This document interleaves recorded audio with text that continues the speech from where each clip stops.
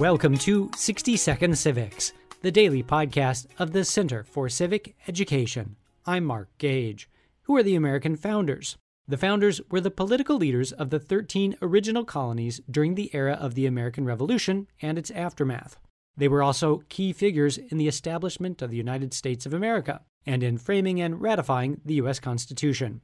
George Washington was the commander-in-chief of the Continental Army during the Revolutionary War and our first president.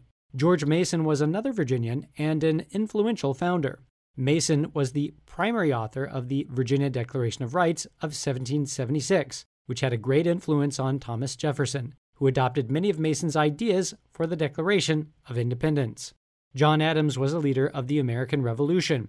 He served on the committee to draft the Declaration of Independence. He was also a man of principles, serving 6 years earlier as the lawyer for the defense of the British soldiers who stood trial for the Boston Massacre. He would later become our country's second president.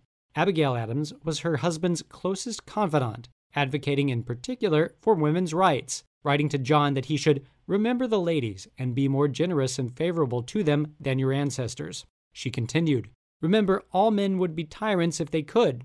If particular care and attention is not paid to the ladies, we are determined to foment a rebellion and will not hold ourselves bound by any laws in which we have no voice or representation." That's all for today's podcast, 60 Second Civics, where civic education only takes a minute.